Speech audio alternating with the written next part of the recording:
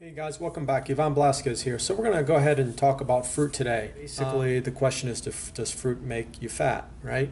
Well, there's a study that I'm going to use to base this video off of, and it's a 2016 study. And the study is titled The Paradoxical Effects of Fruit on Obesity. That's a really awesome title. And we're going to go ahead and look at some of the graphs they have. In fact, this is based off the research. Not a low fruit consumption could actually make one fatter. Now let's go into the schematic. All right, you guys, so as you look here, here are some of the anti-obesity mechanisms of fruit, okay?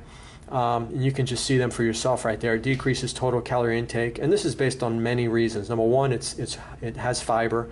It also is very satiating, and that's due to also fruit is high in water, a lot of fruit for that matter. And you have micronutrients, which also, like I said, nutrient density can help regulate hunger.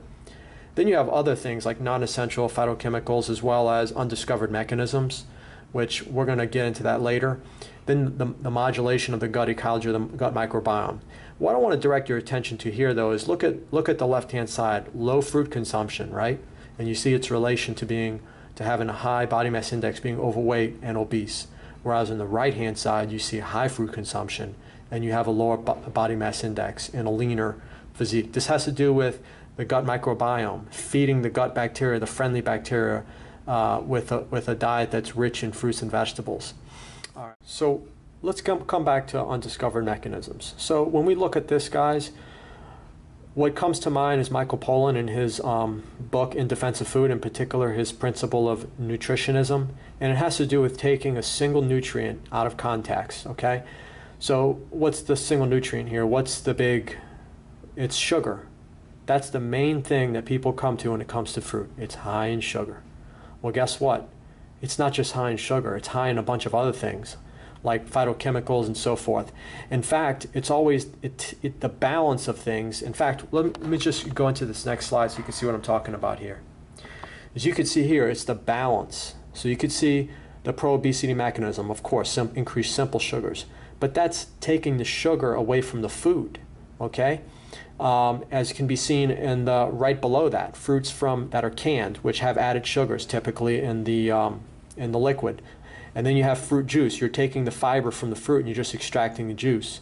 And then dried fruit, again, you're taking the water from the fruit and basically just condensing the calories.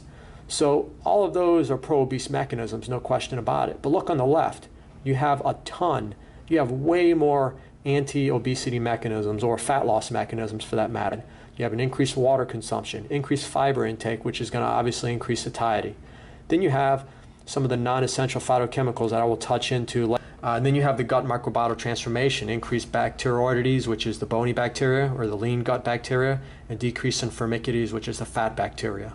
All right, so let's go ahead and move this along. And so what we're going to talk about now is there was a study that found that fruit lowered triglycerides and vegetables did not. Now this is one study. There are probably many others that show vegetables lower triglycerides, but I thought that was interesting to point out in that study finding. So in a sense, it's not that fruit, the fruit is a food, okay? When you take sugar out of fruit and you add it to things, then it's those type of processed sugars and processed carbohydrates that raise triglycerides, and studies have shown that. And you can look at the bottom of this video to see those studies. But basically, I found some other research showing that when the glycemic load is low, which is indicative of a carbohydrate source that's higher in fiber, higher in antioxidants, and it's not processed, you're also going to have lower triglycerides. So low glycemic load, low triglycerides. When the glycemic load increases, in other words, eating processed carbohydrates or eating too much carbohydrates, like excessive amounts, because too much of anything, right, can be problematic, triglycerides go up. And talk about micronutrients and antioxidants and polyphenols in fruit and how that helps to keep us lean and trim. So basically, this kind of goes into the fact that foods that are high in nutrient density tend to help to boost fat loss. Lots of complex mechanisms that occur in the body. Let me just prove this out. Let me bear this point out. First off, fruit contains a ton of antioxidants, right? And fruit is like some of the richest sources of vitamin C, where there's research showing that vitamin C is strongly associated with fat loss. In particular, its role in the synthesis or production of L-carnitine, which is a transporter of fat into the cells or mitochondria to be, burned through fat oxidation. I wrote an article on this on bodybuilding.com. You can check out below. And then also, here's the real key here. If you go to any supplement store or you look at any fat loss supplements, I would say most likely and most of the time you'll see some fruit extracts on the back, like blueberry extract, cranberry extract, right? So, there are fat loss benefits to fruit. Raspberry ketones, for example, it comes from raspberries. You have the grapefruit diet, which is narginin, that underlined highlighted phytochemical that I showed in that graph previously, comes in grapefruit. Then you have lychee fruit, which is a staple in Asian populations, Asian culture. It's known to boost adiponectin levels. Then you have tamarind, which is basically the supplement hydroxycut. That hydroxycut is based off tamarind, which contains hydroxycitric acid, which is probably was how that name hydroxycut was derived. So the fruit is very potent at helping us burn fat. Now, let me go ahead and show you a graph here to kind of illustrate what I'm going to talk about further. All right, so here's a nutritarian diet, and if you look at the bottom of the pyramid, vegetables are the #1 food to be consumed and most abundantly. Then comes fruits, then comes beans and legumes, then up there is seeds and nuts and seeds, whole grains and potatoes, and so forth, okay? But as you could see, fruits and vegetables are definitely the top food sources to be consumed, no question about it, and then follow that with beans and legumes. But the point here is that there is a little bit of a caveat with fruits. I mean, it's undeniable that they tend to have a higher sugar content than vegetables, most vegetables for that matter. You have some root vegetables who have higher sugar content, but for the most part, fruit has higher sugar content. And that's one of the pro-obesity caveats that's mentioned, or possible mechanisms. Now, they didn't state it conclusively. This is just plain devil's advocate, okay? Fruit is very good for us, and I'm not at all suggesting that it isn't, or in relation to, body fat and fatness. But it's something to definitely ponder a little, and I'm going to go into that pondering right now.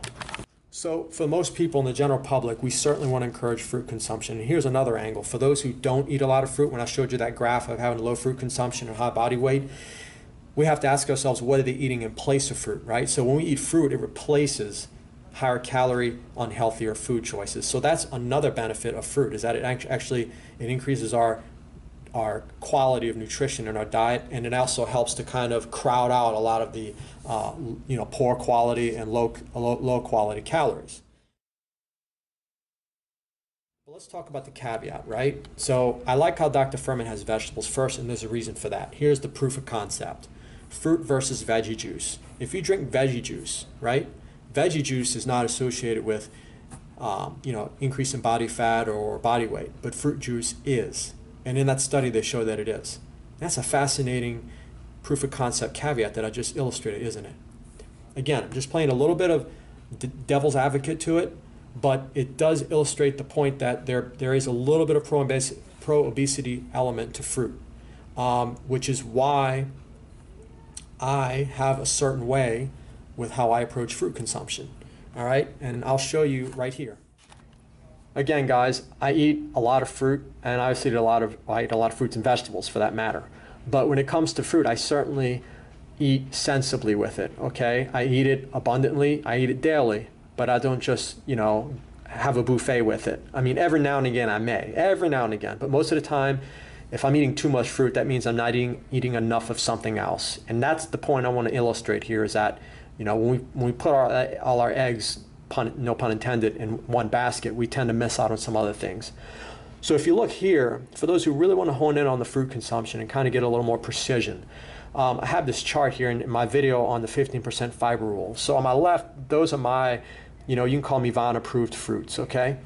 On the right, those are my Yvonne, restrictive fruits. Not restricted, restrictive. In other words, eat these a little and more prudently, or more, in moderation. Grapefruit's kind of an exception, so is cantaloupe, and so is watermelon and grapes. So again, there's caveats to all these on the right. I'm not at all saying don't eat them. I'm just saying if it were me and the way I do it, I eat them sensibly. On the left, I eat those a little more abundantly. I can load up on the berries, I can load up on those other, but you get my point, right? So this kind of hones in on a little more precision with fruit. So that's all I want to illustrate with this chart here. And in closing, guys, we're going to leave with two things. Number one, I also want to, the first thing I want to close with is that this is I want to talk about the gut microbiome. So in the study, they said that the incorporation of fruit in the diet drives the gut ecology toward an anti-obese condition by increasing the prevalence of lean-type bacteria, but reducing the obese-type bacteria. In the end, guys, fruit consumption is definitely not going to make you fat. Even if you overeat it, it will not do it, because inherently it's almost impossible to overeat it, because it's going to fill you up too quickly.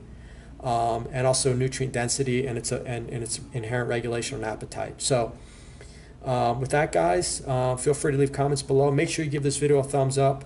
That was a great study that motivated this video, and those two schematics were very helpful. And it was just, I think it's the first study of its kind, and I think it's phenomenal. So with that, thank you guys for watching. Tune in next time.